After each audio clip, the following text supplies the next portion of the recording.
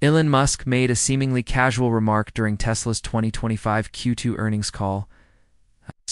"I think batteries are just going to be a massive thing," but the implications of that statement are now roaring into reality with the arrival of the 2026 Tesla Super Aluminum-Ion Battery. It's making its debut in the new Tesla Model 2.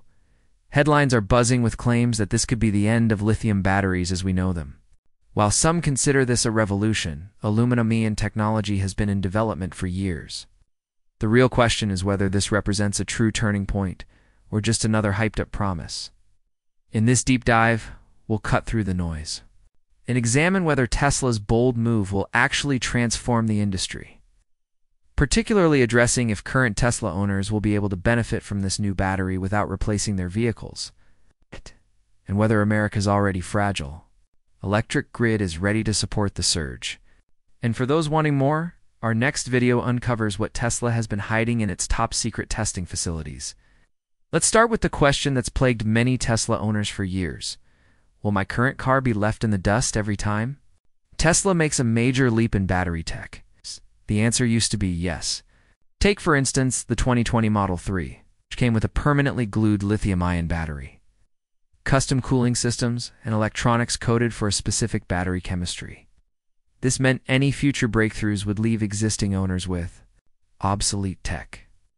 But what's brewing inside Tesla's engineering labs in Nevada and Texas suggests an entirely different future, one that the mainstream media has yet to fully uncover.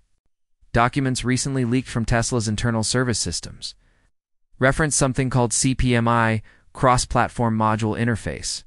This isn't a futuristic concept. It's part of real, tangible engineering blueprints already embedded in Tesla's manufacturing system. Unlike the fixed structural batteries of the past, the new aluminum-ion battery uses a modular design, allowing it to be swapped into Tesla's existing skateboard platforms, specifically the Model 3 and Model Y units produced after 2021. The modules are designed to be around 70 inches long and 55 inches wide, weighing about 1,250 pounds, perfectly aligning with Tesla's current platforms. Think about the financial implications. Would you rather spend $5,000 to upgrade to a game-changing battery, or shell out over $30,000 on a brand-new vehicle? Tesla fans, drop the term CPMI in the comments if you'd be interested in upgrading your current ride rather than purchasing a new one. So why is the post-2021 build date critical? Around that time, Tesla silently standardized battery mounting patterns and cooling plate placements across factories in Austin, Shanghai, and Fremont. This wasn't an accident. It was part of a long-term strategy to make future upgrades far easier. Instead of performing invasive surgery on your car, technicians would simply unbolt the old battery and insert the new one, without needing to cut, weld, or void the warranty. But hardware compatibility is only the first part of the story. The second, more complex part, is the electronics. Aluminum-ion cells operate at approximately 20 volts per cell. It's far higher than the 3.8 volts seen in traditional lithium-ion cells. In most EVs, plugging in the wrong chemistry would fry the entire system.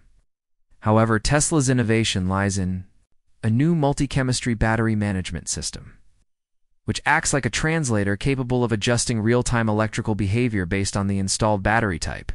This means a simple over-the-air firmware update could equip your 2023 Model Y to run on a 2026 aluminum-ion pack as if it was built for it. No third-party vendor can replicate this.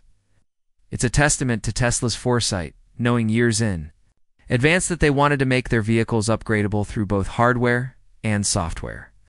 Thermal management is another area where Tesla's engineering shines. Aluminum-ion batteries are significantly denser than lithium counterparts, which means higher energy output but also more heat. To prevent overheating, Tesla developed a CPMA sled equipped with liquid microchannels beneath each module, similar to the thermal systems found in high-end computer processors. The cooling system includes active heat pipes designed to maintain battery temperatures below 113 degrees Fahrenheit, even during ultra-fast charging at 6 times the current standard rates. And it's all self-contained within the battery sled, meaning it doesn't interfere with your vehicle's existing thermal loop. If the idea of charging your car 6 times faster without worrying about it bursting into flames gives you peace of mind, maybe 6 times should be your comment below. Now let's talk cost. Analysts suggest a 60 kilowatt-hours aluminum-ion battery pack good for up to 1,000 miles in real-world range could be installed for just $5,000. That's less than the price of a used car and significantly cheaper than purchasing a new Model 2, not to mention avoiding the headache of taxes, registration, and learning an entirely new vehicle system. This raises a compelling business question.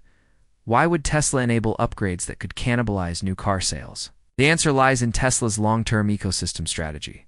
By offering retrofits, Tesla doesn't just keep older cars on the road, it keeps owners loyal to the brand.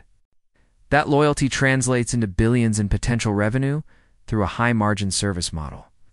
Imagine 1 million Tesla owners opting into this $5,000 upgrade. It's $5 billion without building a single new chassis. The retrofit approach not only boosts profits but also introduces a smartphone-style upgrade path to vehicle ownership, locking users into Tesla's ecosystem for another decade or more.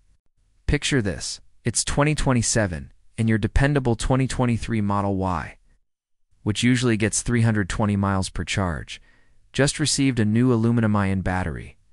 Suddenly, your range triples to 1,000 miles, charges to 80% in under 6 minutes. You get a fresh 8-year warranty. All of this for less than half the cost of trading in your car for a new model.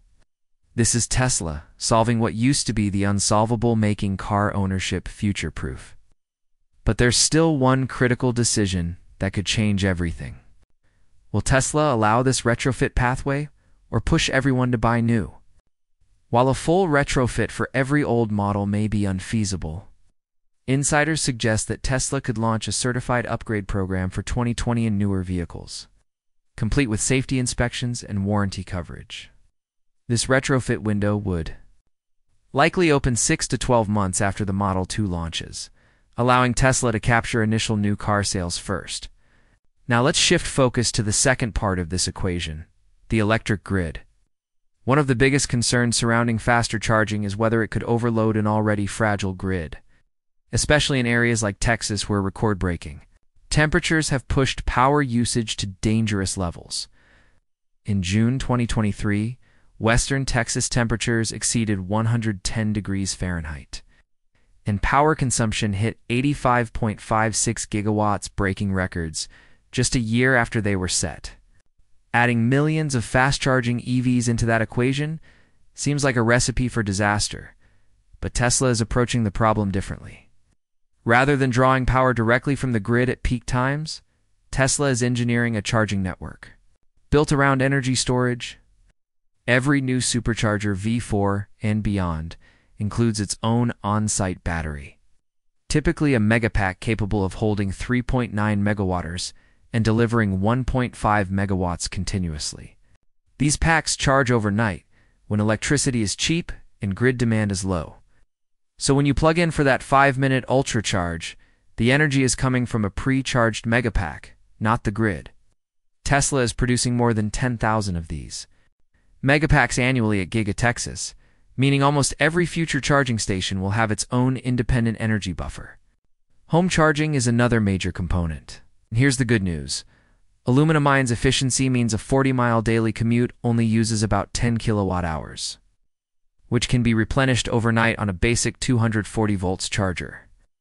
Tesla's software even schedules charging during the cheapest off-peak hours, typically between 2 a.m. and 5 a.m., when utility rates are often 40 to 60% lower. Although the new batteries can handle ultra-fast charging, most users will rarely need it, turning this from a constant load into an occasional capability. Now here's the hidden gem that almost nobody talks about.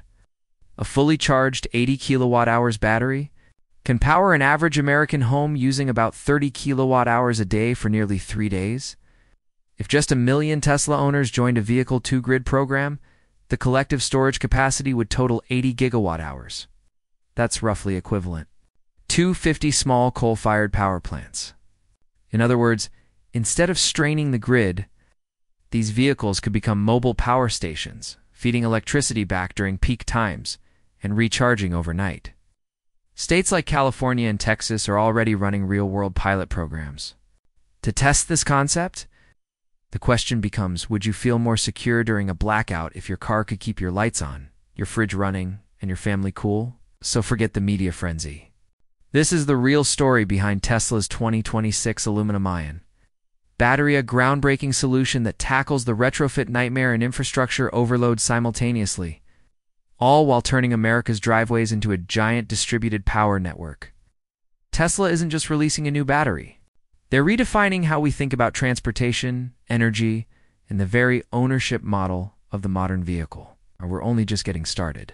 The next part will expose the secret testing programs, dive into the recyclability of these new batteries, and reveal the fire risk findings Tesla doesn't want you to ignore.